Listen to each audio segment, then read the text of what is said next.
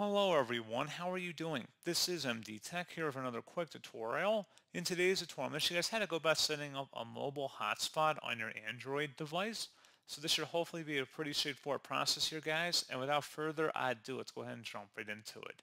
So all you have to do is open up your setting gear button. If you have it down on your home screen, you can just click on it here. You might have to scroll up and then select settings too if you don't see it on the bottom. And then select network and internet. And then underneath hotspot and tethering, go ahead and select that. And then if you want to enable the Wi-Fi hotspot, just toggle it to the right here to turn that on. You can also enable or turn on Bluetooth tethering as well, depending on your preference. And that's pretty much all you have to do at this point. If you click the back arrow up at the top and select internet, you might also need to search for internet connections near you if you're trying to connect to a local network.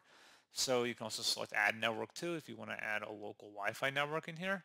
So pretty straightforward process, guys, and as always, thank you for watching. I do hope I was able to help you out, and I do look forward to catching you all in the next tutorial. Goodbye.